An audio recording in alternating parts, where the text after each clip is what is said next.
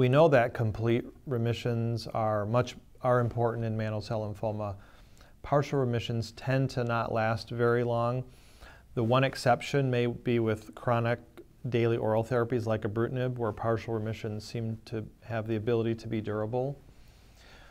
When you look at efficacy data for ibrutinib, the median progression-free survival is about 12 to 14 months.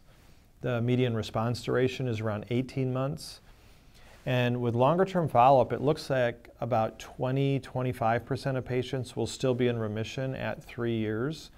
So there is a significant minority of patients who can achieve very durable remissions with ibrutinib therapy. So unfortunately, not the majority, and there's lots of effort underway to see what can be added to ibrutinib therapy to make the remissions more durable, combining it with rituximab or other anti-CD20s, for example, combining it with other novel agents like venetoclax, which is an investigational BCL2 inhibitor, combining it with proteasome inhibitors. There's lots of clinical trials ongoing right now looking at combining ibrutinib with other therapies to see if we can get remissions to last even longer. And so I think that's where the future is for ibrutinib.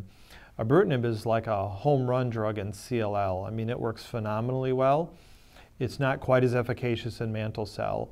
And the reality is more than half the patients will have broken through their ibrutinib therapy after 2 years.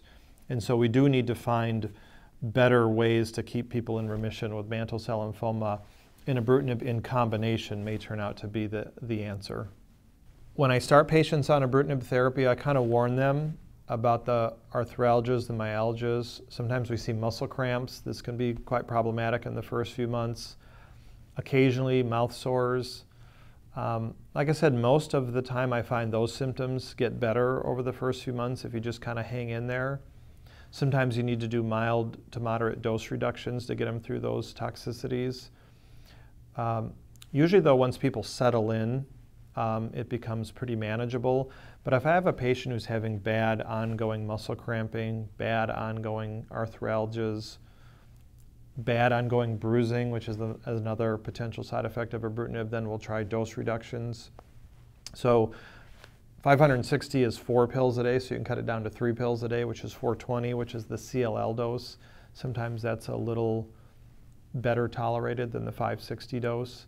So that's a perfectly reasonable thing to do if your patient is having some difficulty with the ibrutinib side effects. If I have a patient who gets atrial fibrillation on ibrutinib, that can be a bit of a problem. And it's not so much the atrial fibrillation because that's manageable, but patients who get AFib generally need to go on anticoagulation. And anticoagulation and ibrutinib don't go that well together. Ibrutinib seems to have some effect on platelets because of some off-target effects on other kinases besides BTK.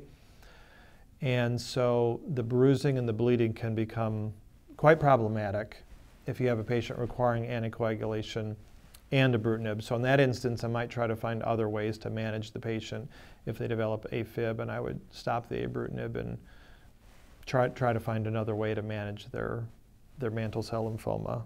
Outcomes in mantle cell lymphoma have improved dramatically over the past 15 years. The progress has been very gratifying to see. Having said that, there is still lots of room for improvement. We're doing better with frontline treatment.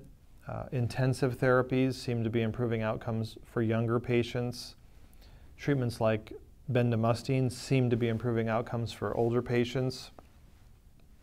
The development of novel targeted therapies like bortezomib, lenalidomide, ibrutinib appear to be improving outcomes in the relapse setting in mantle cell lymphoma. And I think a big focus going forward are going to be to try to figure out how to combine these things in the most logical and rational way to improve outcomes even further. For example, there's a big international trial called the SHINE study, which is taking patients just like ours and randomizing them to bendamustine rituximab or bendamustine rituximab plus ibrutinib. And so we'll probably see data from this trial and similar trials in about 12 to 18 months' time. And it'll be really interesting to see if adding novel targeted agents onto a immunochemotherapy backbone can improve outcomes even further. So that's really, those trials are completed, the data is maturing, we're just waiting for those results. But those studies have the potential to change the standard of care for frontline management of mantle cell lymphoma.